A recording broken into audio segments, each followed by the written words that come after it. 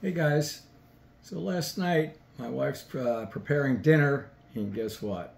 The kitchen sink backed up and I thought I was in for a disaster. Turned out it only took 10 minutes to clear out and we were back in business. So I'm going to explain to you the two items that made it such short work.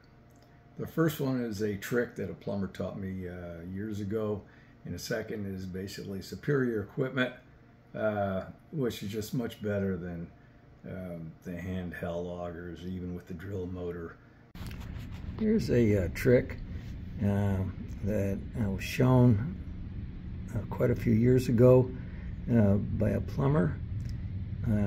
Cut off that end here, which is kind of like just a little bit thicker than the rest of it, meant to capture things, and then bend the end over in a 45-degree angle, and that gives you a nice arc swinging, but it stays thin enough where you can fit it into places where you couldn't fit this big fat guy.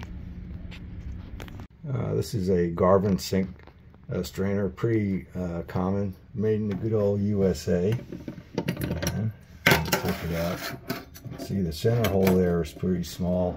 The bulbous end that came with the snake originally would not fit in that. However, this modified end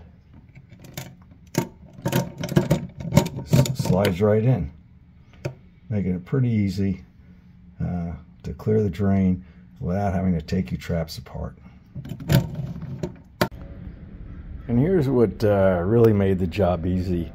This is the Ridgid PowerClear. It is just so much better than the little handheld augers, either with or without a drill motor. This is just far superior. Works like a charm. So made life pretty darn easy. Yeah, it's light, you can pick it up, store it away, it's not too big. 30 feet of cable, which should be plenty for most home jobs. And yeah, it runs around 200 bucks. Get it on Amazon today for $1.99.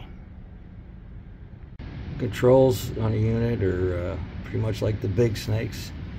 You just push the lever forward to go forward, and the back portion to pull the snake back out. See the little wheels that line up with the spirals on the cable, moving it in the proper direction. Okay, so here you can see the little unit sitting on the floor with the foot pedal, and the controls reach all the way up to the snake, so it's pretty convenient.